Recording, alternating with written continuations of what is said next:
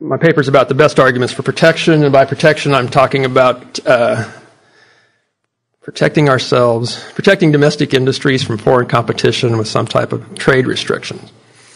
And there's an awful lot of arguments in favor of protection, and I won't have time to talk about all of them, but in the next few minutes I'd like to say that a useful way to think about these arguments is to put them into two categories. There are some naive arguments in favor of protection, and then there are the best arguments in favor of protection. And then I'll have some comments about whether or not we should accept the best arguments. The case for free trade starts with the law of comparative advantage, but it doesn't end there. And I assume we're familiar with this law. Ricardo's law of comparative advantage says that if we specialize in producing the products where we have a comparative advantage and export those products and import the products where the other country has a comparative advantage, then this will increase social product. And this is an airtight argument, but it only holds under certain conditions. Within the conditions, it's an airtight argument.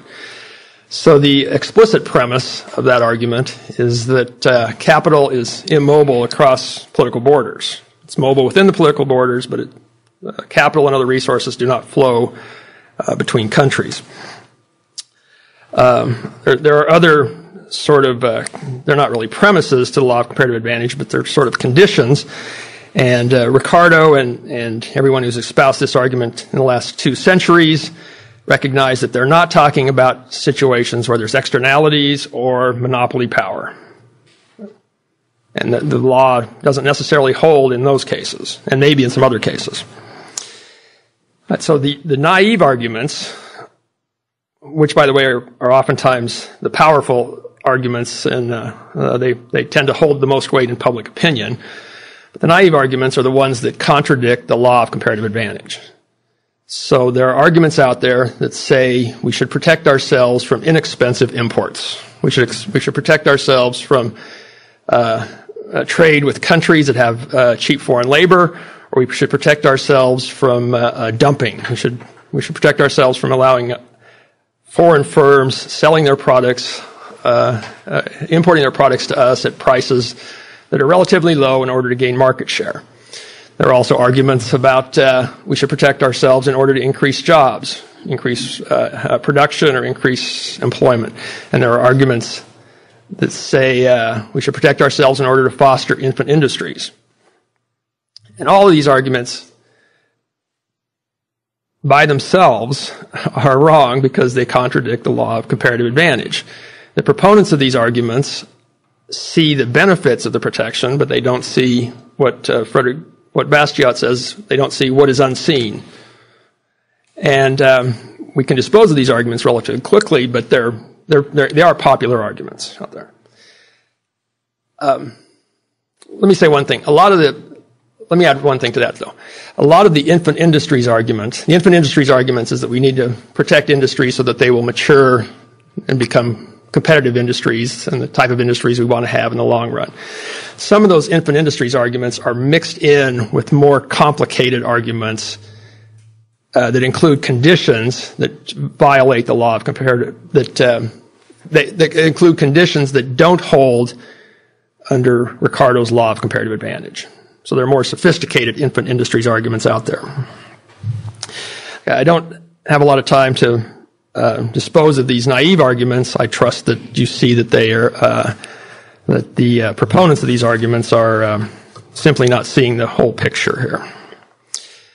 Okay, what I'm calling the best arguments for protection are the arguments where the conditions under which the law of comparative advantage hold are no longer the case.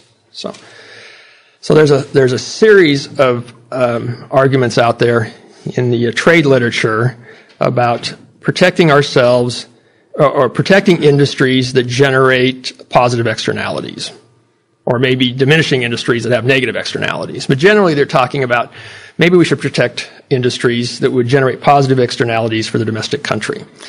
And most of this literature focuses on research and development.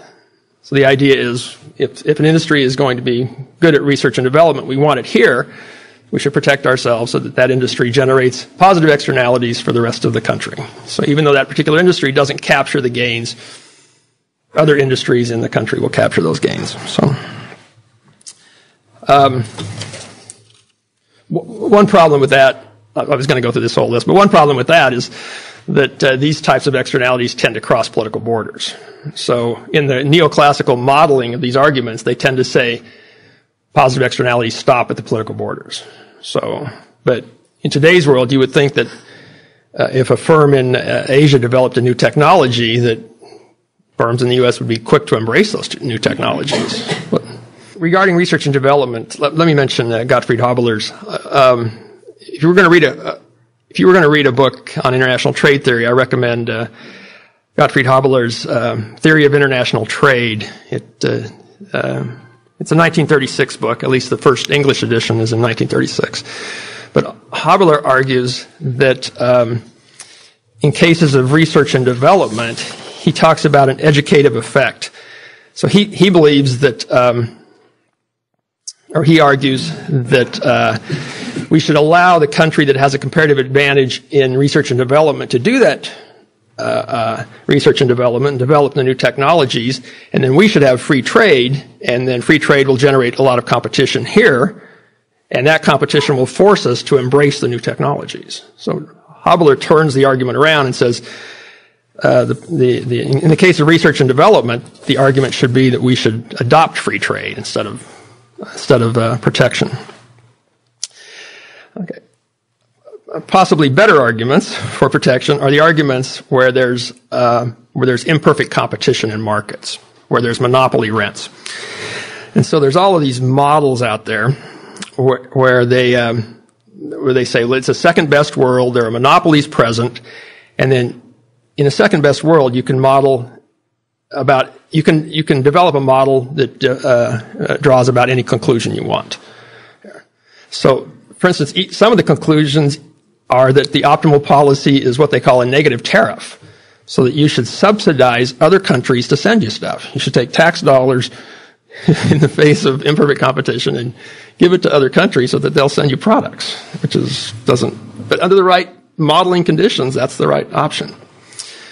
But regarding monopoly rents, that many of the papers fall into two categories. Many of the arguments fall into two categories.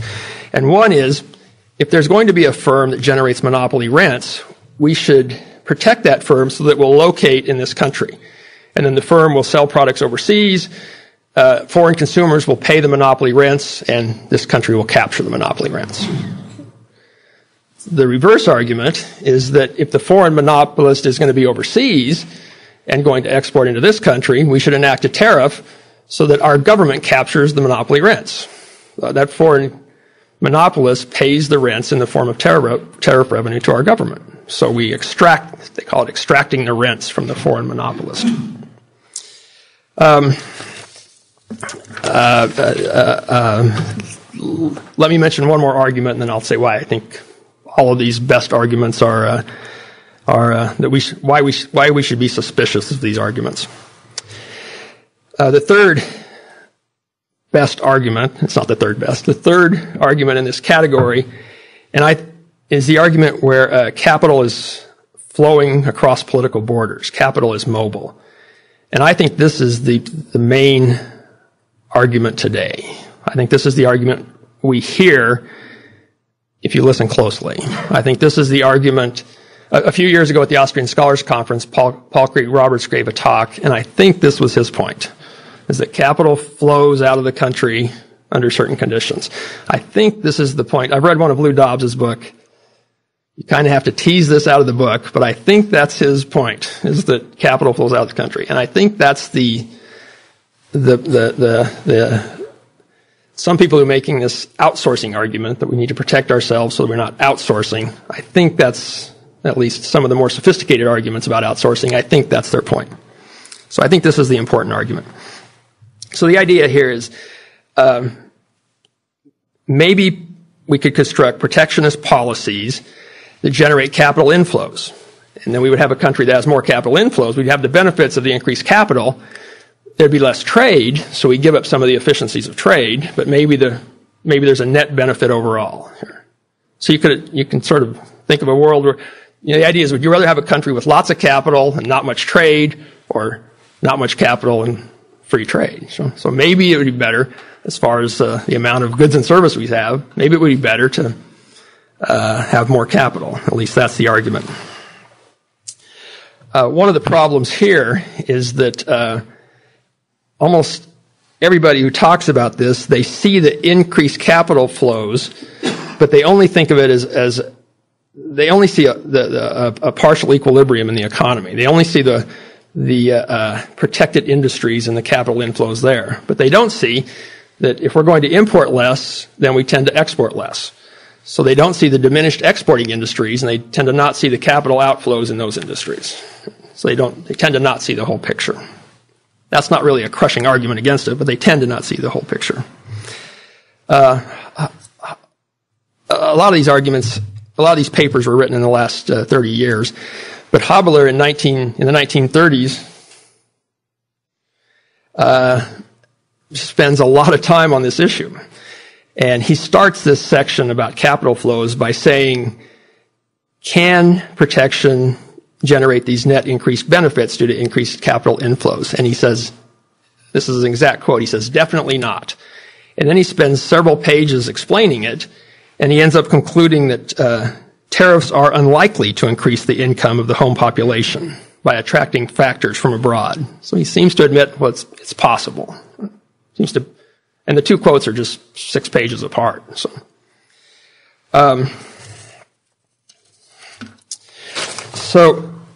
well, I'd like to spend more time on that, but I better move on here. So, why are these arguments wrong here? What do I have, Tom? Am I out of time, Tom? No, 10 minutes. Oh, do I have that much time? Okay. Then let me say one more thing here. A second book, if you were going to read 2 books on international trade theory, I would recommend Gottfried Haberler's book. And then the second book is by Leland Yeager and David Turk. And it's a 1976 book called Foreign Trade and U.S. Policy, The Case for Free International Trade. And this book was, Yeager and Turk was published in 1976. And starting in the 1980s, there was a whole series of papers written on optimal protectionist policies. And every time I read one, I think I'll bet Yeager and Turk rebutted it before any of these papers were written. And I can always go back to their 1976 book and say, well, there's the answer why the 1987 paper was wrong. So it's a rather an amazing. I think it's if you're interested in this issue, I think it's a must read. But Yeager and Turk argued that if you want capital inflows, that free trade is the right policy, because free trade is countries that have free trade generally are non-interventionists in general, and those are the kind of countries investors want to invest in. So they turn the argument around and say, yeah, capital inflows are good, but protectionist policies tend to be a sign of intervention in general, and investors tend to flee those countries. So they argued that capital flows are due to mainly other issues other than tariffs. It's due to general economic conditions and how much profit you can make and how prosperous a country is. And that's how to attract capital. All right, so the best arguments for protection are the ones that cannot be dealt with using the law of comparative advantage. Or at least that's my phrase for them. The reason they're wrong, or the reason I think they're wrong, is that a lot of these, well, first of all, the models overlook the real-world complications. So most of these arguments are just neoclassical model building, and they start with a series of assumptions, and then they're able to derive anything. So they tend to assume away the negative aspects of the protection and emphasize them. You can emphasize the positive aspects by saying there's certain conditions about factor prices or about price elasticities of demand for imports and exports, or you can claim that you know that a particular firm is a Stackelberg leader, or that the Cournot condition holds, or you can sometimes they assume that the foreign nations will never retaliate against your policies. Sometimes they assume they will retaliate, but it's in a predictable manner. So you know what to do about it because you know how they're going to react. And a lot of times they'll assume there's just one monopolist. They're going to say, well, there is a monopolist, but there's only one. And because if there's more than one, then that throws the model off. So they're able to build models doing this, but the models tend to assume away the real-world complexities of the situation. However, you could imagine a world without the modeling. You could imagine a world where the protectionism increases the social product. You could imagine it. So you could think about a world where there's a tariff that attracts a large amount of capital inflows for industries that generate positive externalities and gain a large amount of monopoly rents. But it diminishes other industries, but those industries result in a small amount of capital outflows, and those industries generate negative externalities, which you want them diminished anyway, and there's no loss of monopoly rents. You could at least imagine that world. Right? So in that world, why can't we, why is free trade the right policy? Well, I think largely speaking, there's two reasons. One is that in order to have an optimal tariff policy, the policymakers need to be trying to implement an optimal tariff policy, and we should be suspicious of this. We should suspect that policymakers will tend to protect industries based on political considerations, not welfare issues. But to me, the main argument against it is that the policymakers in the real world are not able to gain the knowledge and do the calculation necessary to implement these policies. And a lot of these papers recognize this. A lot of these protectionist papers, they build a model and then they say the conclusion of the model is that the tariff is the right policy under certain conditions, and then they say, but you can't apply this model in the real world. Time after time, these papers say, we just simply don't have enough knowledge to do it. Paul Krugman says it, and he's the leading writer. He was the leading writer in this series of papers. And this is an obvious point. None of them cite Mises or Hayek. They don't cite Mises's calculation paper or Hayek's work on knowledge. But implicitly, that's sort of the argument they're making. That it's impossible to implement these policies in the real world because policymakers simply, even if they were angelic beings trying to do the right thing, they simply don't have the knowledge, nor are they able to do the calculations necessary to devise an optimal tariff. So Mises and Hayek's work, I think, rebut the best arguments for protection.